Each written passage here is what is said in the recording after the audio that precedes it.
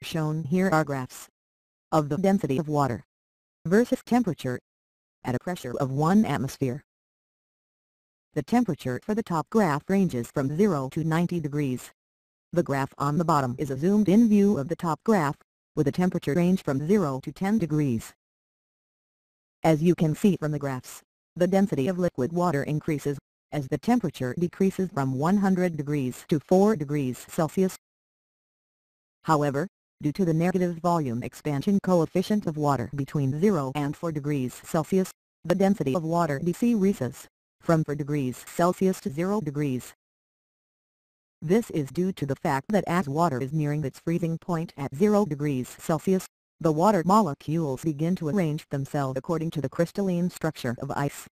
This structure is an open structure, which means there are more free spaces between the water molecules in ice crystals than between the water molecules when they move much more independently of one another in liquid water.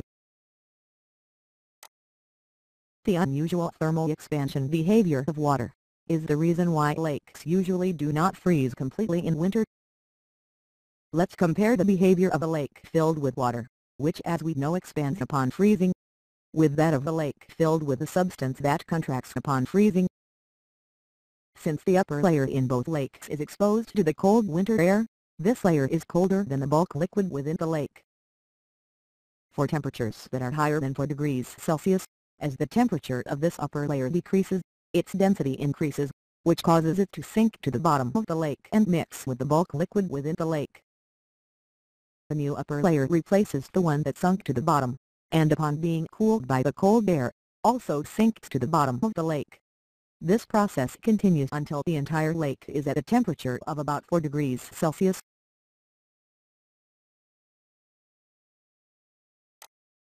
When the temperature of the upper layer in the water-filled lake then drops below 4 degrees Celsius, the upper layer does not sink to the bottom. This is due to the fact that in the temperature range between 0 and 4 degrees Celsius, water's density decreases as the temperature decreases. Hence the upper water layer remains floating on the surface of the lake, and the sinking and mixing process stops. On the other hand, the upper layer of the lake that is filled with a substance that contracts on freezing, continues to sink to the bottom as the temperature drops to 0. When the temperature of the water-filled lake reaches 0 degrees Celsius, the upper water layer freezes and forms ice that floats on the surface of the lake. This insulates the water in the lake from the cold air above, and helps keep the temperature of the water below the surface at about 4 degrees Celsius. As for the other lake, assuming that the substance also freezes at 0 degrees Celsius, the solid that forms sinks to the bottom, and the lake freezes completely from the bottom up.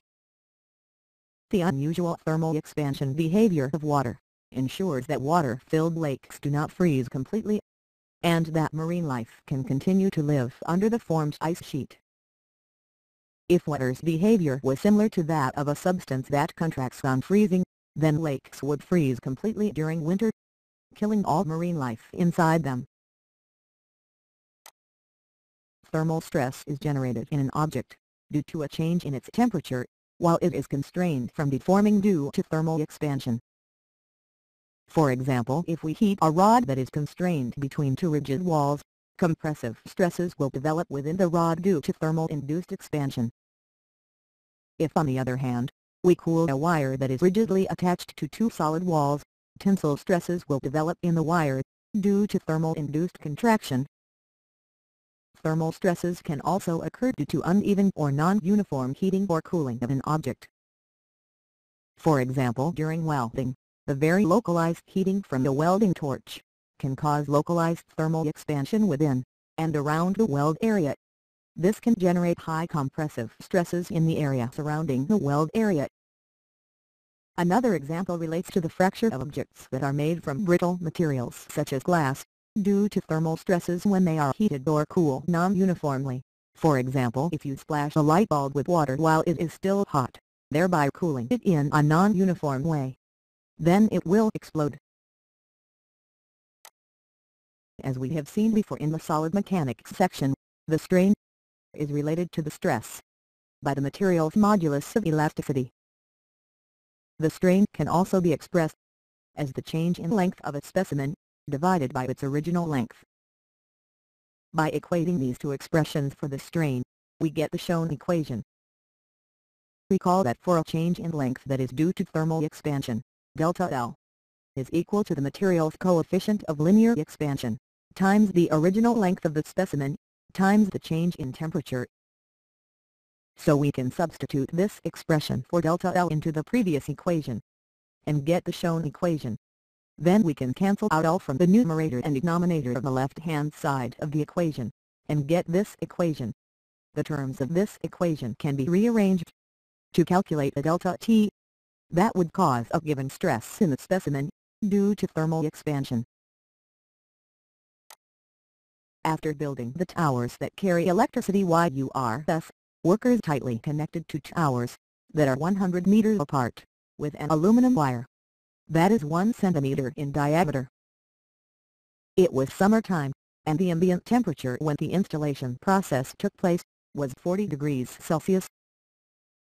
The modulus of elasticity of aluminum is equal to 70 gigapascals, the yield strength of aluminum is equal to 100 megapascals, and the coefficient of linear expansion of aluminum is equal to 23.9 times 10 to the minus 6 Kelvin to the minus 1.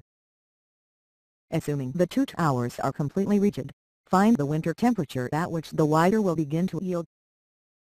Also, how does the length and diameter of the wire affect this temperature? We'll use the shown equation to obtain the temperature at which the stress in the wire will reach the yield stress of the wire's material. Plugging in 100 times 10 to the power 6 pascals for sigma y, 23.9 times 10 to the minus 6 Kelvin to the minus 1 for alpha L, and 70 times 10 to the power 9 Pascal for E sub y, we get a change in temperature of 59.8 degrees Celsius. We then take the summer temperature of 40 degrees Celsius and subtract delta T of 59.8 degrees Celsius. Hence a winter temperature of minus 19.8 degrees Celsius or lower will cause the wire to yield due to thermal stresses. Finally, since the change in temperature delta T that would cause the wire to yield is only a function of the yield strength, the coefficient of linear expansion, and the modulus of elasticity, we conclude that the length and diameter of the wire have no effect on the change in temperature delta T, assuming that the wire is initially tightly connected to the two towers with no sagging, and that there are no initial internal stress or pretensioning in a wire.